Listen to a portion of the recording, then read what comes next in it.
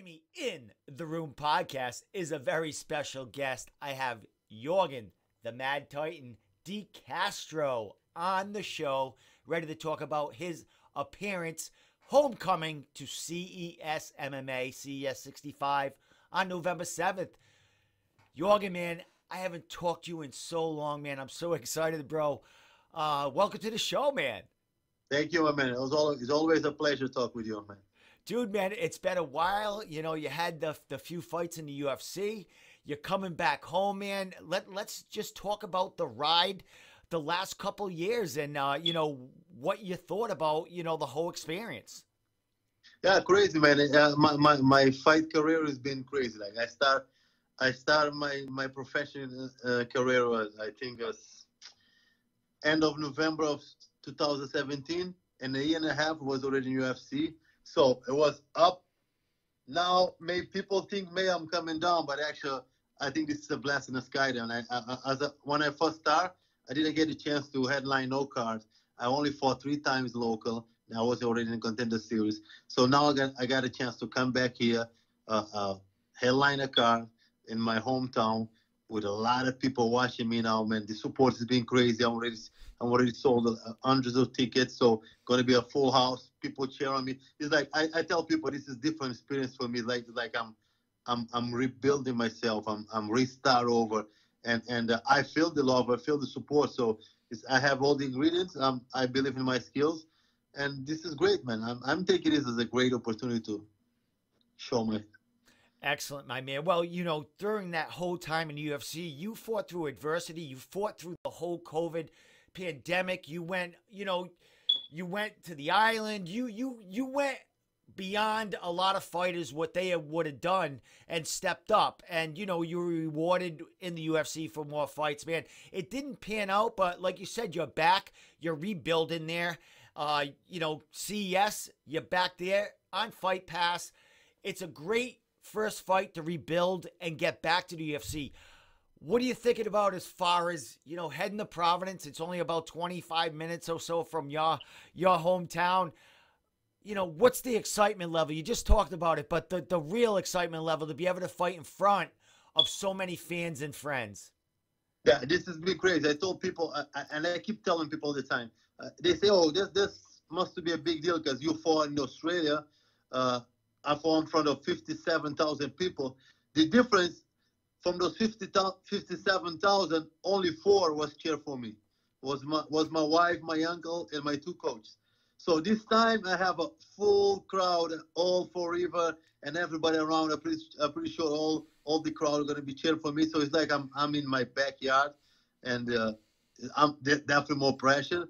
But man, I've been training hard. I've been doing everything right this time. And I can't wait, man. I can't wait to put on a show. Excellent. Now, your first fight back, was it always CES in your mind? Were you? I'm sure you had offers all over the table. But what was the choice to you know, jump back with CES?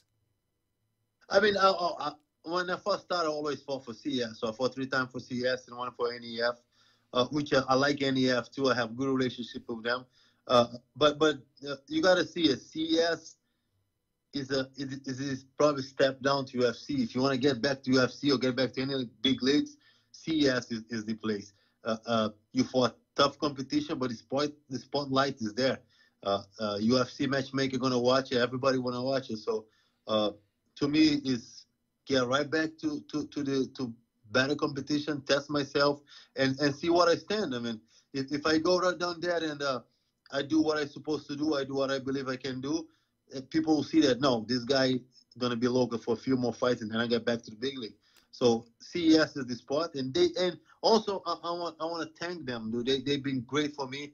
I had a fight book, unfortunate family problem. I had to back it up, but they always texting me, ask what I am, and I like that. They've been really good to me. So I feel like I want CES and the fans a great fight on November 7th. Here you go. And rewarded. You're the main event there, my friend.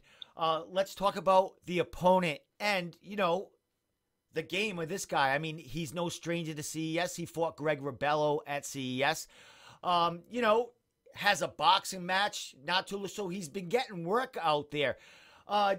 Dale Williams, man, pretty decent record. He's got a bunch of more fights than you, so the experience level as far as in the cage. I mean, you fought for the UFC. He hasn't, but what are you thinking about him as, you know, an opponent on the other side of the cage from you?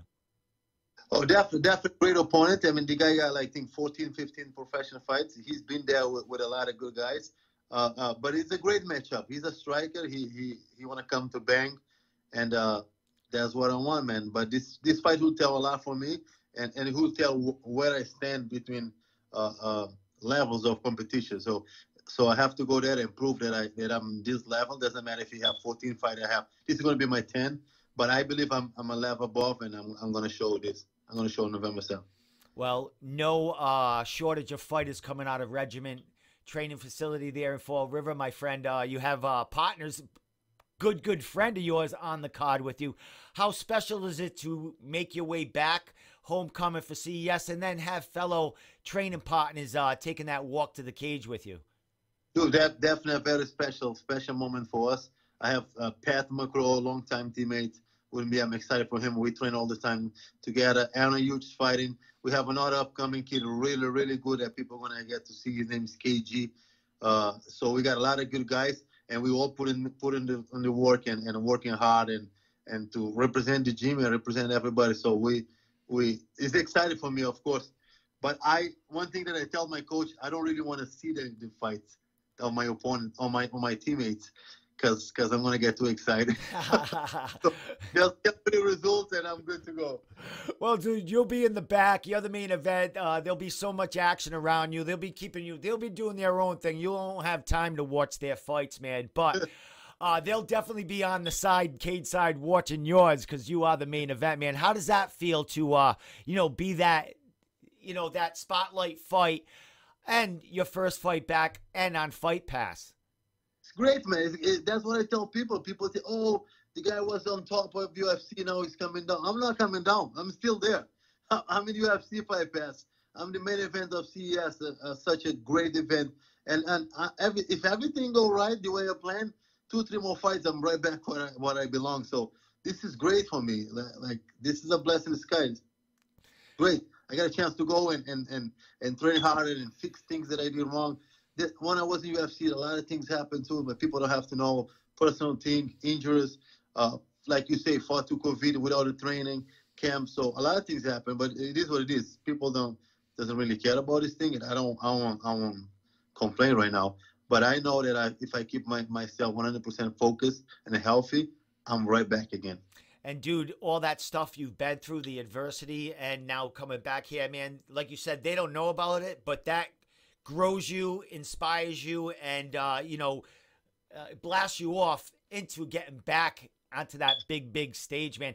So last question before I let you give your shout-outs and get back, because it's crunch time, man, 2.5 weeks before the show, man. What do we expect to see out of the Mad Titan on his return to the CES MMA cage on November 7th?